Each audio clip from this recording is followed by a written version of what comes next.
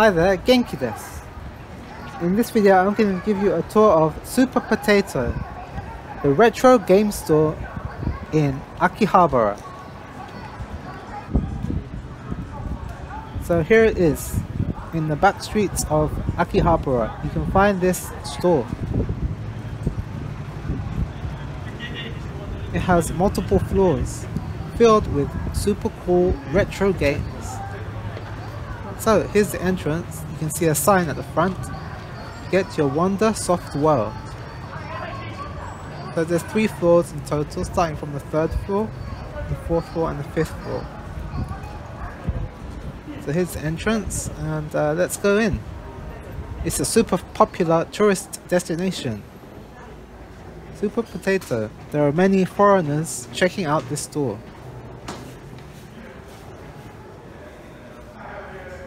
And here's the floor plan. So there's 3 floors, from the 3rd floor, the 4th floor and the 5th floor. And you can see what kind of software is on each floor. So here we are on the 3rd floor, and this is the entrance. So let's go in. As you can see, there are lots of stuffed toys here and loads of cool retro games. You can see lots of N64s on the side here. And also Super Famicoms. Some of them are really yellow. We've got some Kirby merchandise on this side here. This TV is not working, but it has a cool Kirby sign on it. And we have some Zelda merchandise here. Some Link figures. Got Minish Cap Link and Ocarina of Time Link for 1,300 yen. At the top there's full of loads of old televisions playing old retro games. Got some Pikmin dolls at the back in this corner. And over here we have SEGA Saturn games.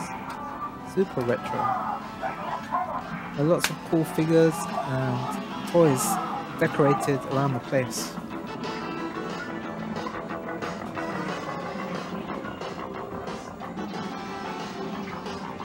Over here we have a Dreamcast game, including Sonic Adventure. And over here there are some more retro games, including Game Boy games, for around 600 yen. These ones are like 1,000 yen, and they're all arranged alphabetically in the Japanese alphabet, hiragana. And here we have some more Game Boy accessories. Got some GameCube controllers there. And we've got some old classic Game Boys. Game Boy Color for around 10,000 yen. And the Game Boy Pocket there too. We have some link cables and Game Boy cameras.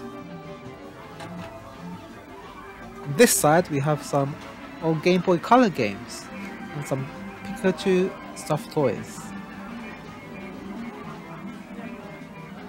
In these cabinets they have some of the more rarer games where they try to keep them in good condition. Got some of the Pokemon games, the Zelda collection game, which is super rare for the GameCube.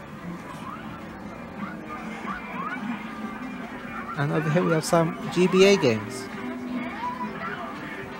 which are unboxed. They're going from around 500 to 2,000 yen. And some more rare Game Boy games in this cabinet here, including an old Game Boy Color and a cool Game Boy Advanced for around 16,000 yen. Got some old monitors up there. And more classic games in the cabinets here. Well, this is a super popular tourist destination. So many cool things and lots of cool pictures to take.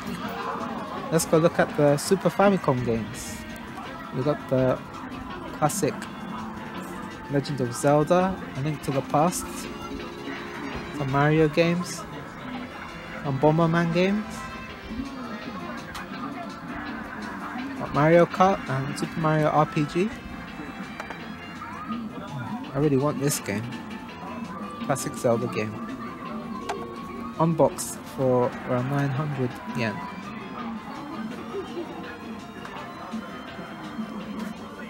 It will be close to 1,000 yen once you pay the taxes. And here we have some Mega Man games, some Street Fighter games, all for the Super Famicom. And on this opposite side there's loads of N64 games that are just the cartridges. Got Banjo, Kazooie, Wave Race, Pokemon Snap, Goemon, Star Fox 64, Smash Bros, Mario Kart 64, lots and lots of games. And over here are the box versions of the games, which are a bit more pricey. And at the top we have some Wii and GameCube games, including the classic Smash Bros Melee for 2,500 yen. And then along the back here there are even more Super Famicom games, like the old Final Fantasy games. We've got Final Fantasy 4 and 5 and 6 there. And here's the box version of Zelda Link to the Past for the Super Famicom. It's almost around 5,000 or 6,000 yen for the box copy there. But they have loads of games, as you can see in this video here. So going around here, and you can see some super classic Famicom games. So this is what the Famicom games look like in Japan. And yeah, in the West it was the NES, Nintendo Entertainment System, and yeah, the cartridges look different. So here's the box versions of the old Famicom games. And we've got Super Rare Mother here for 17,000 yen. Really pricey.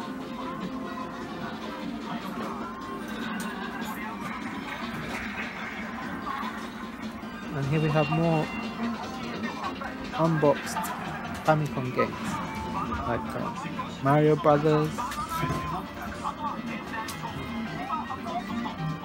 got a Kirby game there too, Dr. Mario, and we've got the classic Zelda, the original Zelda game for 4,700 yen. At the top of the shop there's loads of monitors playing old classic retro games. There was even a camera crew in. Now it's about the time when all the tourists are being allowed back into Japan, and they were interviewing lots of tourists who are buying up loads and loads of classic games. The shop here is mainly for tourists, I would say, and there's loads and loads of tourists buying lots of classic games in the store. So we're going up to the 4th floor now, which has some slightly more modern retro games, such as from the PlayStation onwards. At his entrance, you can see Mario greets us at the storefront, along with Toon Link from the Wind Waker, Kaze no Takuto in Japanese. So here's what this 4th floor looks like. We've got Star Fox, or Fox McCloud, greeting us at the front too, along with Mario, and the workers behind the tills cleaning the old cartridges. So let's go in and see what we have here. So we have loads of classic games here, even some of the Street Fighter 4 there too. Let's go to the back here. You can see lots of PlayStation games. Over here we have some strategy guides, and more strategy guides in this corner too. So yeah, lots of strategy guides on this side here.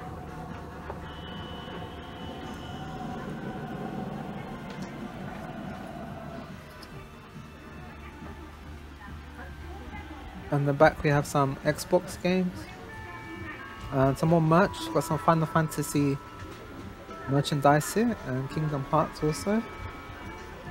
Oh, as well as Death Stranding, Sam Porter Bridges, Nendroids.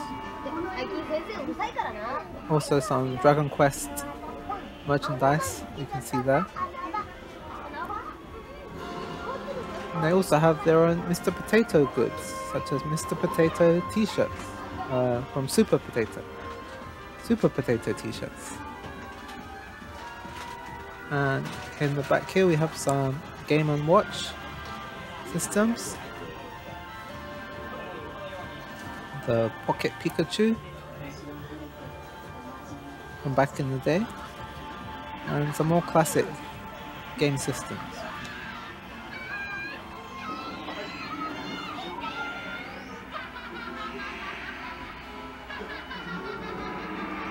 More classic games here.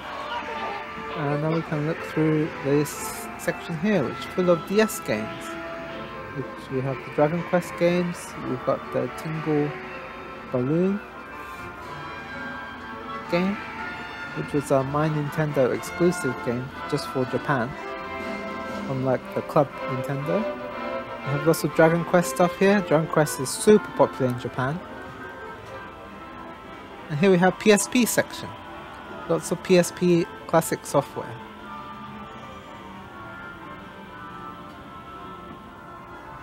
On the other hand, we have some loose DS games and also 3DS games, including Fire Emblem If and Pokemon Sun and Moon. I think it's the Ultra versions there. Now we go over to the PlayStation 2 section. Lots of PS2 games here. Got Final Fantasy X too. On the other side we have some Xbox 360 games and PlayStation 3 games, such as God of War, Final Fantasy 13 and more.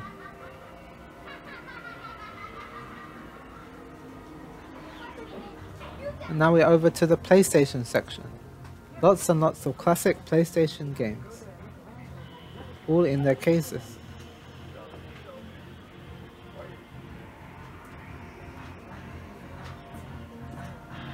Over here we have all the classic Final Fantasy games. They're around 500 to 1,500 yen.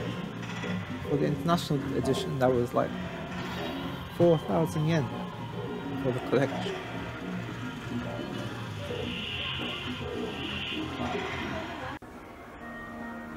So that was the 4th floor. Lots of cool retro games there. Now we're going to go up to the last floor, which is the 5th floor. We go up the stairs here.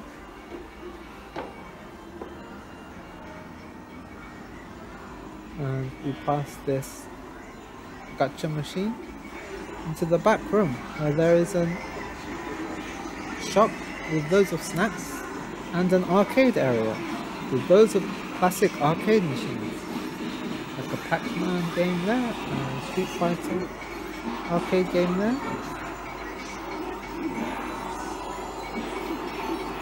Bomberman arcade game, classic fighting games and shooting games. Oh, and we have a statue of Solid Snake at the back to greet us in his camouflage suit.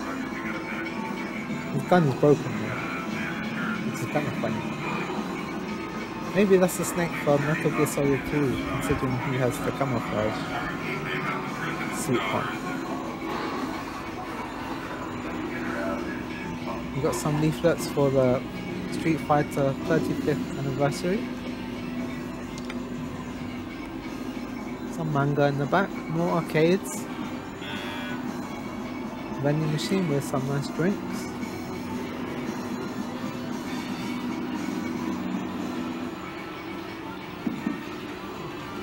And also there is the snack store at the back. You can see here with loads of snacks and candies which you can buy.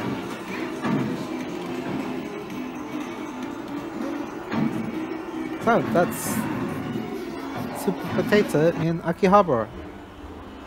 I'm on the way out here, and as you can see when you walk up the stairs, there's loads of cool posters and images stuck on the wall to have a look at, including old game adverts